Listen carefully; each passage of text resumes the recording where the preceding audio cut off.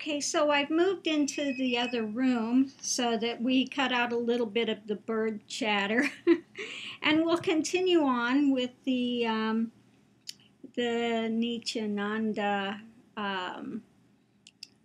question and answers. And this next one will be of interest to people on this path, being that this is a Kundalini path.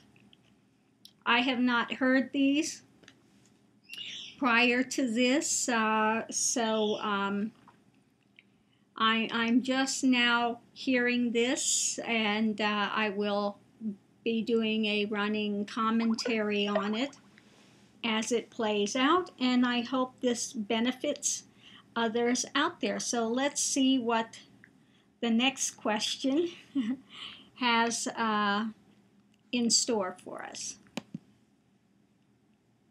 This time I'm not going to reverbalize what he is saying because I think it's, if people listen, they can catch it good enough. In playing back the first one, I see that it is quite able to be followed, so that will cut down some of the time on the videos. So let's continue forward. Next question. The next question is from Zuzana, IA number 16, who's saying, Dearest Swami-G, please specify and clarify these three terms: Kundalini awakening, third eye opening, enlightenment, and how exactly is each of these phases manifested in the body? Thank you. Susanna, it's a very funny question. She's asking, please specify and clarify these three terms: Kundalini awakening, third eye opening, enlightenment. I can say Kundalini awakening is like a first step. Your body starts responding to the highest auspicious presence. Third eye opening is like your body, your biomemory is connected to that highest auspicious presence. Enlightenment is like becoming one with that auspicious presence. It's like you getting up and moving the screen is Kundalini awakening. Seeing what is there on the other side is third eye opening. Becoming one with the other side is enlightenment.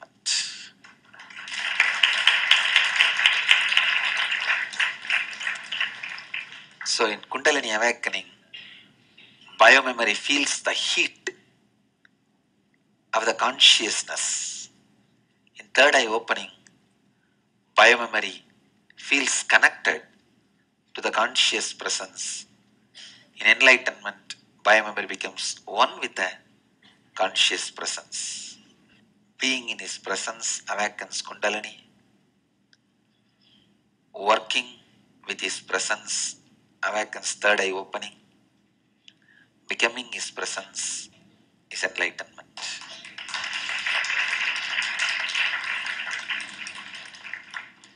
If I had to put it more precisely, in this inner awakening, I am working more on the third eye opening than Kundalini awakening. Okay, so we'll stop it there. He's working more on third eye opening than Kundalini awakening. Well, if the Kundalini is not awake, you're not going to get a third eye opening. And in this path, we don't focus on third eye, because what is that? That connects you with astral realms and all of that other drama. As Ramana said rightly, one should remain in the heart. One can get lost in phenomena forever. Okay, so that's what you get when you get third eye awakenings. You're wanting to go to phenomena, endless phenomena. You know, with Kundalini awakenings, you get lights, you get all this phenomena, you get the cities that come up, and all of these things have to be bypassed. It's not about developing city powers, none of that. A city yoga is one that has gone beyond the cities, not one that attempts to develop them. one has to bypass that in order to get to realization. And that is why here there is no focus on third eye stuff. Because again, that's astral realms. That's a lot of projection. That is not the end point. And again, without a Kundalini awakening, you're not going to get a third eye awakening even. Okay? Once Kundalini is awakened, it goes through the consciousness. It dredges up all of the things that have been remained hidden there for centuries and eons of one's travels. Okay, so this is what Kundalini is there to do. It's to traverse all these different realms and levels of consciousness, layers of consciousness, to clean them out, to get one to bypass and go through each of those until one goes back into the heart center and merges into realization. Connection with Guru aids if you are connected with a guru that happens to be a Kundalini adept, that happens to be a Kundalini master, can and does awaken Kundalini. Okay? Before one gets to awakening Kundalini, one needs to understand what it is, how to remain in balance, and how to go forward without getting trapped in third eye realms of astral projections and all that comes with that. So many hear about third eye, third eye, third eye. Absolutely not advised. Again, because it's astral realms. And one can project as much phenomena as there are grains of sand on the beach. That is not going to take one to realization. So I will go ahead and continue this and see what else he has to say. If there's anything of value or not in this, and we will continue to look at this. This way, less shaking, more transformation. The body movement outside is lot less, but inside is too much. How many of you feel that outside it is not shaking much, but inside it is unbearable, going through in the spine? So okay, he's talking about outside you're not going to have much, but you're going to feel a lot inside. Well, that's not always true. In a Kundalini awakening, once it's awakened, then one begins to have the spontaneous mudras, the spontaneous kriyas, the things that are taught in Hatha Yoga. In a genuine Kundalini awakening, these things do not need to be taught. And this, again, is putting the cart before the horse. These Hatha Yoga postures are an outcome of Kundalini. They're not something one has to put in place before Kundalini. And again, when Kundalini is awakened and one begins to start to have those types of postures, the Hatha Yoga and the mudras that come along with it, the spontaneous verbalizations, etc. At that point, I say, if you have been taking a Kundalini yoga class, and please, for God's sakes, if people are taking yoga classes, do not do the pranayama that they're doing, because it's very unbalanced, very ungrounded, and can really cause a lot of detriment to one that is actually going through a Kundalini awakening, you know. So again, you know, he's saying you have a lot of internal stuff. And yes, there is a lot of stuff that happens internally. You can sit there and feel like you're being shaken by an earthquake, etc. And you'll find out nothing's going on, that it's all internal. So yes, these things do happen, but also things happen externally as well. So let's see if he gets to that point, if he brings that out, if he doesn't. very clear, it's third eye opening. So this whole inner awakening, I'm working more on the third eye opening. I'm not encouraging the body movement much. but programming, less movement, more transformation. Okay. Again, he says he's working on third eye. I'm not encouraging body movement. Nobody encourages it. This is not to say, oh, let's see how many body movements you can make. This is something that spontaneously takes place. So again, let's look at this realistically. This is part of the motion. He's trying to awaken third eye. I'm working to awaken heart. Because like Ramana says, one has to go through all the way up and back into the heart. One rests in the heart. One doesn't rest in the third eye. The third eye is not realization. If he thinks that getting to the third eye is realization, he is sadly, sadly, sadly mistaken. The third eye connects one to astral realms. Again, the world of dreams, the world of fantasy, the world of duality. That is not the end point by any means. So let's continue to see what he has to say. He wants to connect you to third eye. I want to connect you to heart center.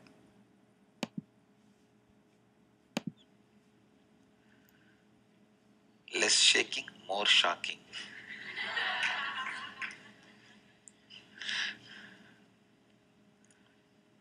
Next question. And that's all he has to say of it.